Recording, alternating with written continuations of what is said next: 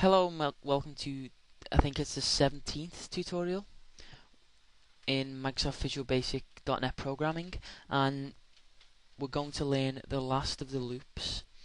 And I know loops are boring, but once you get them out of the way, there's a lot of fun stuff coming in VB.NET. And actually, at the end, in my next video, I'm going to tell you all the things I'm going to be covering, so get ready for that. Anyway, this is the do until loop. I think that's the only one we haven't covered. I'm not too sure. I hope it is anyway. So we'll just create a new project called the do until, and this is basically exactly the same as the do while, but it is different. There's tiny differences that you'll notice now. So we'll call this do until the button and double click it. Okay, so first we're going to declare num, just call it num as an integer equals 0, no, just put it as 1, and then we'll have do until num equals 5, and then you'll have the loop here as well.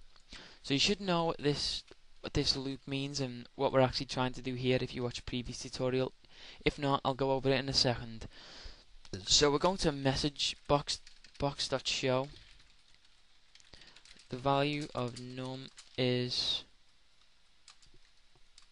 let me add the ampersand and num, and then num equals num plus 1. Okay, so let's go over this.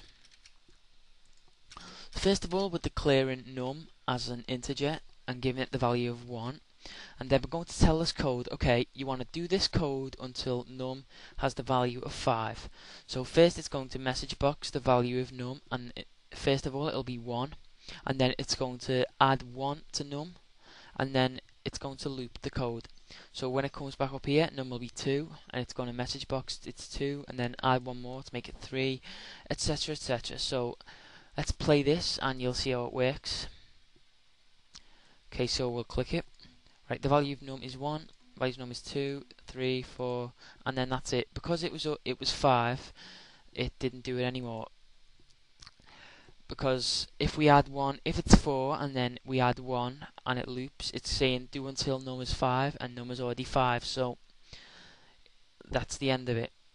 So it's pretty much the same as the do while, but you know, it's different.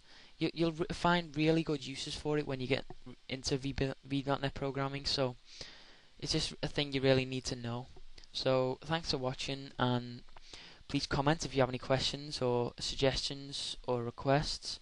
Rate the video whatever stars you feel it deserves, and then subscribe to the channel. Thanks.